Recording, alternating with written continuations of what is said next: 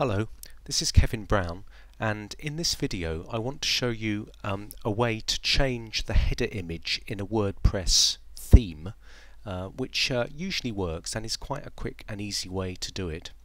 Now I'm going to be using the Power Blogger theme here, which is actually my own theme, but this technique works for many WordPress themes.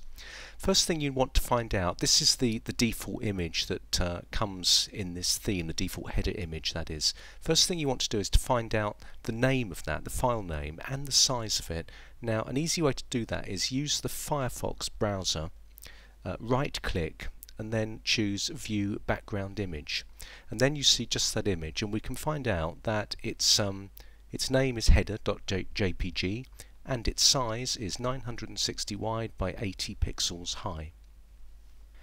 So if you want to put your own custom header image in place of the default one that comes with the theme, then all you need to do is to make or have made an image, call it header.jpg, and make sure it's the same size as the one in the theme, 960 by 80.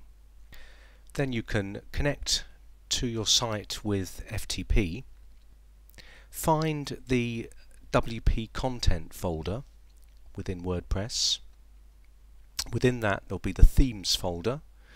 Find the theme that you're using, in this case it's Power Blogger.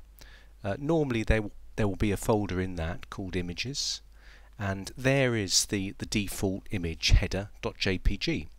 Now all we need to do, the easy way to put our custom image on our blog, is simply to replace that. So I'm going to upload, this is the image that I've had made, which is for my custom header image, and I'm simply going to rename the default image. I just put PB for Power Blogger in front of it, and then my custom image, I'll make sure that's called header.jpg. And then when we go back to our blog and refresh, there you are. Our custom image is now in place instead of the default image. I hope that's been helpful. For more tips and tutorial videos on WordPress, take a look at my blog.